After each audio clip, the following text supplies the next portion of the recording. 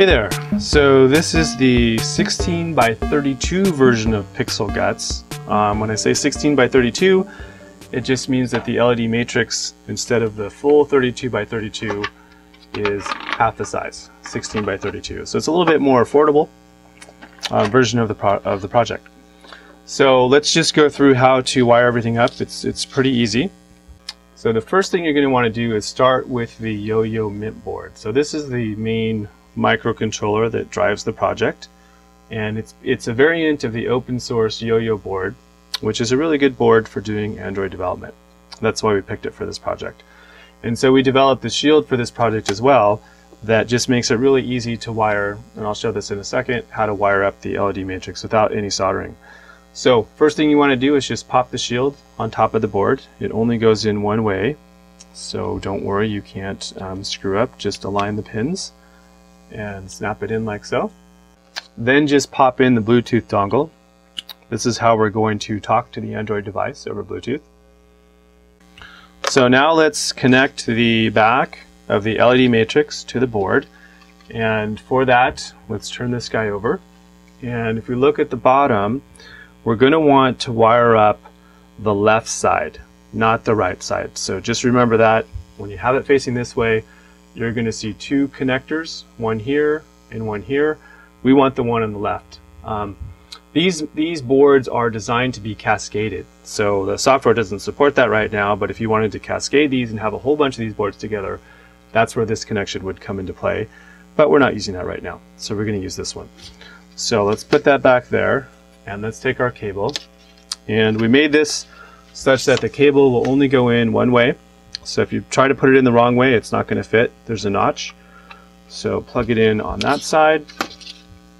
And then same thing on our board over here. Let's plug it in as well. Again, there's a notch, so it only goes in one way. And then next, let's hook up our power. Now this part, you do need to be a little careful. You got two wires, one red, one black. And the one that is red is what we call VCC, or in our case 5 volts.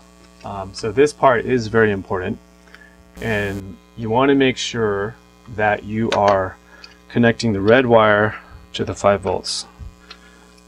Very important, otherwise you could potentially damage the board. And then the black wire goes to ground. Okay, so that's two power connections. And then on the other end, you'll see the power coming into the board and the RGB shield. On the right side, there's actually a label that says 5 volts. So that's how you know 5 volts on the right side, ground on the left side. And let's just undo the screw terminal a little bit there on both sides. Pop this in.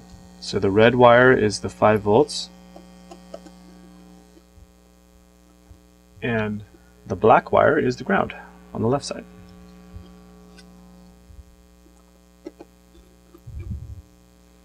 Alright, so now we've got our matrix wired up to the board. So now let's take our power supply and plug that in. And then the other end goes on top to this barrel connector right here. So just plug the power in. And then you can see the red LED goes on, so we know we got power. And there's another red LED on the bottom.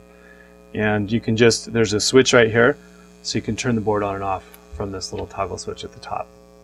Okay, so now we got power. So let's flip this guy over and let's bring in our Android device and get these guys talking.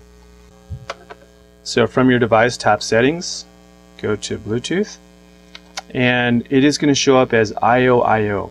Let's go ahead and tap that, and then we'll just Bluetooth pair. When you pair, the code you want to enter is 4545. So again, 4545, hit OK. And now you can see we're paired, so let's put this to the side and let's bring back our matrix. Okay. And what we want to do is launch one of the apps. We'll launch one called Pixel Art, and let's see if we can get some pictures on here. Now, the apps are set for the larger LED matrix by default. So the apps are expecting to see this guy, but we're really only seeing, in this case, the smaller version. So no worries, what you need to do for the first time as a one-time thing is just go to Settings from the app, go to Settings here, LED matrix selection, and then you can see we're defaulted to seed 32 by 32. We want to click seed 16 by 32 to tell it to use the 16 by 32 matrix. And again, that'll save it, so you just need to do that one time. Get out of it, and now let's go back to our matrix. So now it's going to scale everything to our 16 by 32 matrix. And the only thing I'll say is a lot of the images, at least these preloaded ones, were really meant for 32 by 32. So they're going to look a little stretched. So if you do use the 16 by 32, probably want to look around and get some images optimized for 16 by 32, but it doesn't look too bad. Now this doesn't look that great. For example, you can see the LED matrix and it's kind of hard to make out. So what most people do with these projects is find a way to diffuse the LEDs. And so here I've just got this is parchment paper, same stuff you cook in your baking oven. I'm just going to put that on top of that, and then maybe also I can take this is a piece of black acrylic, opaque black acrylic, 1/8 inch thick. You can experiment with different thicknesses and just put that over the top. And so now you can see it looks a lot better. And so again, you can feel free to experiment. You can put a little gap in between the LED matrix and the material if you want a little blurry. That's all up to you to do as you wish. So you can see some of the apps here now. And that's pretty much all there is to it. So that is the project. And then the only other thing I'll say is that this is written in such a way that when I get out of the app or even turn off my device, I'll just do it right now, the last image is always going to remain on Pixel. Irrespective if your device is on or off, the last image will always stay here.